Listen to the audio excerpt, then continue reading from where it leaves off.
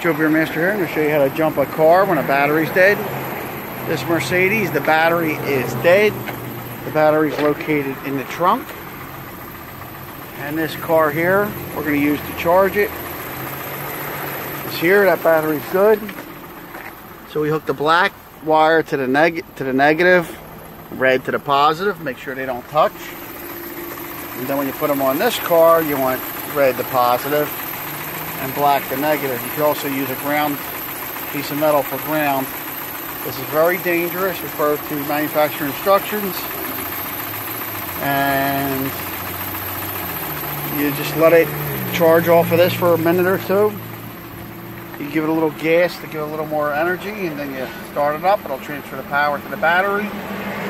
So if your battery's going dead, you either need a battery or it could be an alternator. And the way you know if it's your alternator, or generator, we used to call it, if you take the positive off while it's running and the car shuts off, then you'll know it's the alternator. Refer to manufacturer instructions. Joe Beermaster, thanks for watching.